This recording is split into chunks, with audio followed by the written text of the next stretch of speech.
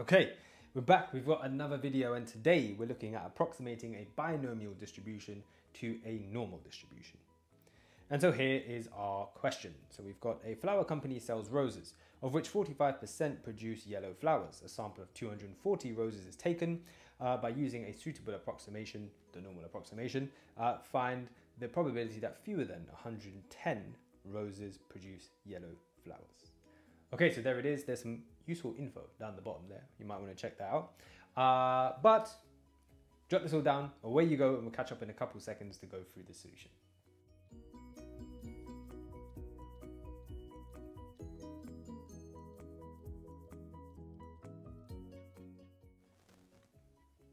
Righto, let's get going then. Now, the reason I put this down the bottom here is to help you with, when we're approximating to a normal distribution, we've actually got to change a binomial distribution into a normal distribution. So let's start by putting out our binomial distribution. So we'll have x can be approximated binomially, where n is, well, 240 because it's 240 roses, and the probability here was 0.45.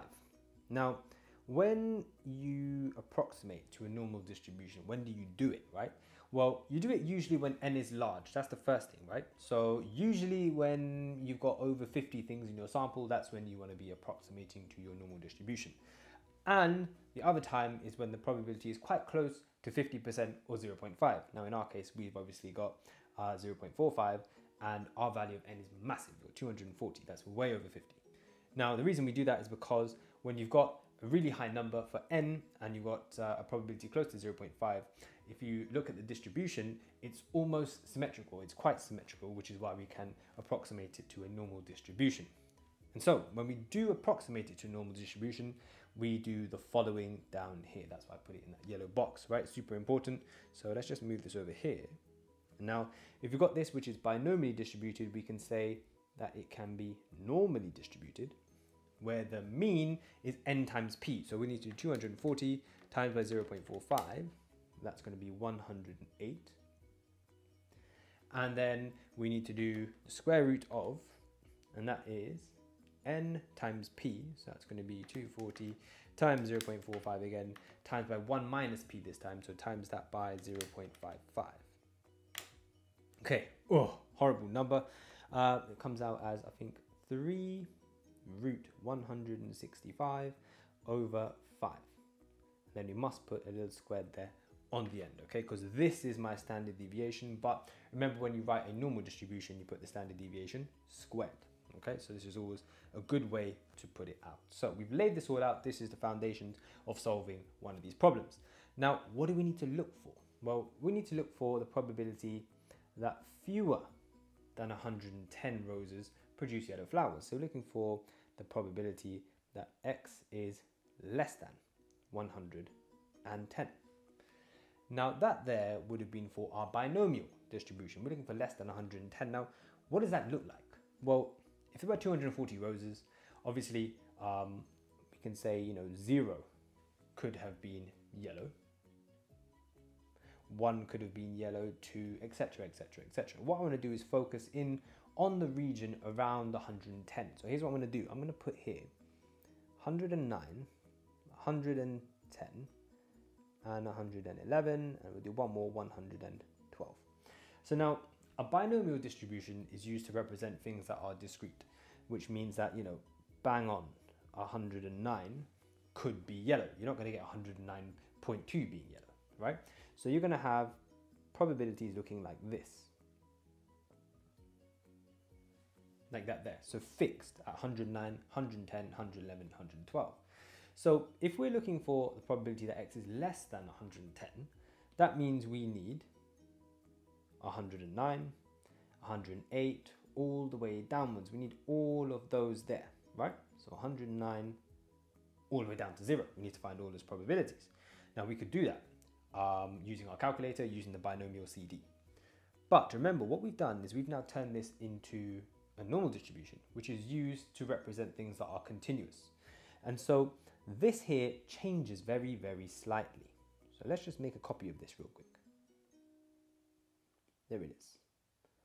So now for our normal distribution, what happens is because it's continuous, the bars have to stretch out because a continuous distribution can have any value. So technically you could have 109.5 or 109.2 or 110.1. So what we've got to do is account for that. So now we're going to stretch these bars out and they go half a unit either side. So let's just have that there and that there. So this value in the middle is actually 109.5. This value here is going to be 110.5. This one here, 111.5, and this one here, 112.5. You get the gist of it. So all the data that was in the 110 group before has now been stretched out a little bit. So it's been pushed, some of it down to 109.5 and some of it up to 110.5. Now remember what we were trying to find. We were trying to find 109 and less. And now you can see that, well, some of the data from the 109 class has been pushed upwards a little bit to 109.5. And so we don't want to lose that data. So we need to actually account for that. So what we need to do is when we're using the normal distribution, we need to look for where x is less than, just less than, 109.5. There we go. Because we need to get all of that data in. And so that there is called your continuity correction. So you always got to do one of those when you're approximating from a binomial to a normal. And so we need to look for this. Now let's make a very, very quick sketch. So this is a normal distribution. And our mean is now 108. We're looking for less than 109.5. So we're looking for all this area to the left over there. So all of this. How are we going to find that? Well, we can use our calculator and we're going to go for the normal CD. So option number 7, normal CD is option number 2. What we're going to put in as our lower is going to be 0. Our upper is going to be 109.5.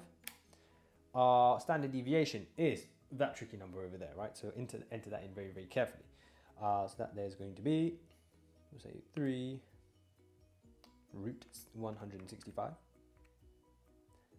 All over 5, and our mean is 108. There we go, enter it all in, and I've got a probability there of 0.36 figs, 577. Bam. Okay, and there we go. Super pleased with that there. And there we go. So that is how we would approximate your binomial to a normal distribution. Hopefully you've got that correct. If not, hopefully you know how to get it correct. Always start by laying out those distributions, have the binomial, then change it into the normal by using those little formulas I showed you in the yellow box. So more coming your way really, really soon. Stay tuned and I'll catch you in another video real soon.